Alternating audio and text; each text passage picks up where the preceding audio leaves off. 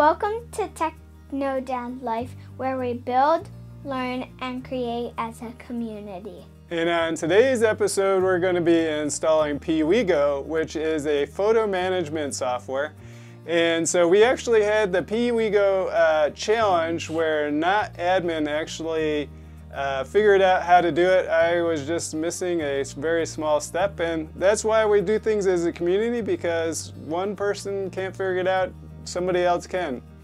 And so if you like this video today, make sure you like, and if you haven't already, subscribe, and here we go now.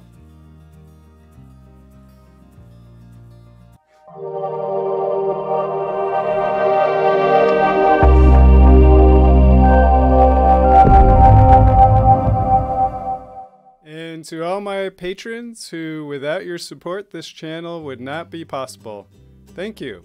And if you're not a supporter, make sure you check out my Patreon page to find out how you can support this channel too.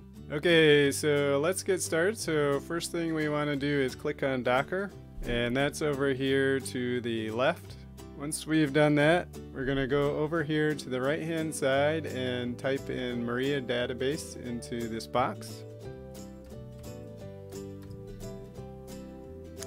And we're going to scroll down to the Linux server one. We're going to click on that, and then we're going to click information to bring up the Docker information. And if we scroll down, most of the information that we need is here. We're not going to actually use all of this information though. And if we go back, we're going to click start. Once that's done, click close. And we're going to go back over to that right hand box. Now we're going to type in Piwigo. And we're going to click on the Linux server Piwigo. Then we're going to pick information to bring up that.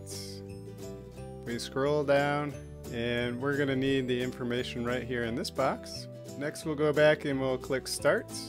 Once that's done, click close. And next we're going to click on Maria database and click run image. So we're going to call this container Piwigo database. Restart policy is always. We're going to leave it in bridge mode. We're going to, host port will be 3306. Hit the plus sign. Now we're going to scroll down, and under environmental variables, we're going to type in PUID. And for this container, we need to put 99. And then PGID, and that will be 100. Next we're going to put in our time zone. For me that's America, New York, and then hit the plus sign. Now if we go over to the Docker information, we need to put in a MySQL root password and a database password. So we'll copy that, and we'll paste that right there, and our password for our database is going to be Piwigo. Then hit the plus sign. Next we're going to go to container path, hit slash, hit config, and so now we need to make some containers for our two Dockers. And so if we go to our shared folders, click on app data.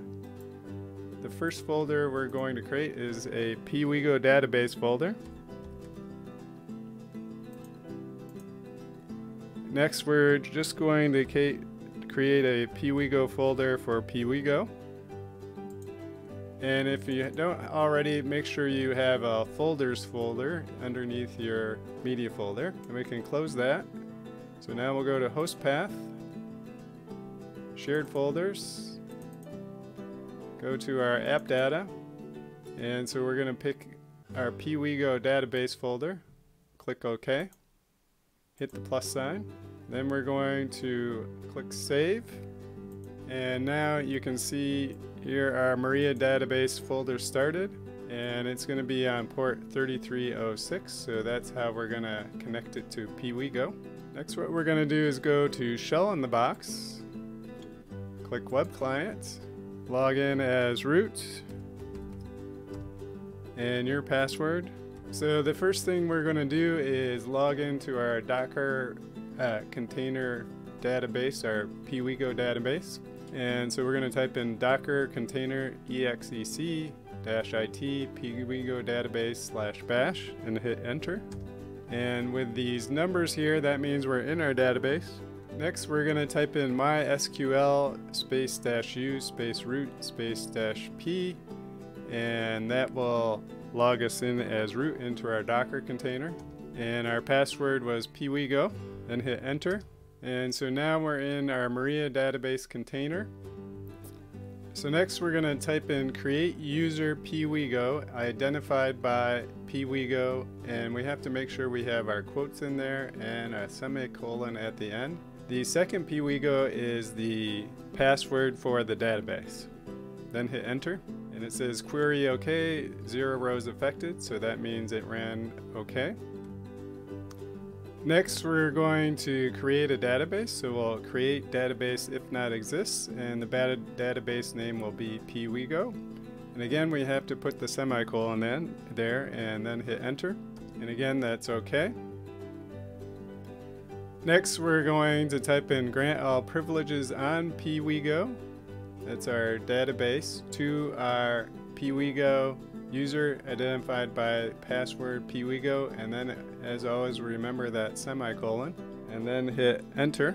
And again you have to type in everything correctly, otherwise it will not work, so I typed in privileges wrong. So next we want to type in grant all privileges on Piwigo, which is our database, to Piwigo, our user identified by the password Piwigo, followed by a semicolon, and then hit enter. And that was OK. So next what we're going to do is type quit and then exit. And we can close that window. Next we're going to type on Piwigo, and we're going to click run image, and the container name is going to be Piwigo. Restart policy is always. We're going to leave it in bridge mode. We're going to type 443 is going to be 446 for us, and that is if you have HTTPS. And then we're going to do 80 is going to be 8080. Then hit the plus sign. We're going to scroll down, and under environmental variables we're going to type in our PUID, which is 99, and our PGID, which is 100. Hit the plus sign. Next we'll type in time zone. Type in America, New York if that's your time zone. Hit the plus sign. Now we're going to go down to container path. We're going to hit a slash and then config. And then under host path we're going to go down to shared folders. And then go to our app data folder and then Piwigo. And then hit OK. And then hit the plus sign. We're going to hit slash again. Go to pictures. Go to our shared folders, and then our media folder, and then click on our photos folder and then click OK, and then hit the plus sign. And then that is it for this container right now. So our login, which port we're going to go to is 8080, so we just have to remember that. Hit save. Next we'll copy our IP address. Paste that in a window, backspace, :8080, and then hit enter. And that brings us to the Piwigo configuration. And so now what we're going to do is go down to English US for local hosts. We're going to type in our IP address, and then we're going to hit :3306. For our user, it's going to be Piwigo. Password for our database is Piwigo. Our database name is Piwigo. Then we're going to type in a user. We'll put in admin. Type in a password. Type in your email address, and if you want to get the Piwigo announcements newsletter, just leave that checked. Otherwise, uncheck that. And then click Start Installation. And then now we're into Piwigo, and just click Visit Gallery and start the tour. And so basically I would suggest going through this. This will give you a general information about how to use Piwigo. We're going to skip it right now though. We'll skip End Tour. And then it will take you to this page where you can see how to add different things. We're just going to add a photo so you can see how to do that. Click Photos, Add Photos. And so first thing you need to do is create an album. So we're going to click on that. And so our album name is going to be TDL. Then click Create. And now you can add photos, so let's click Add Photo. That one looks like a good one. We're going to open that and then go down to the bottom here and click Start Upload. And there our photo is uploaded. So if we look quickly at the sidebar, we can add photos, ratings, tags, look at recent photos, go by album, by user, and we can add plugins, and there's different tools that we can do.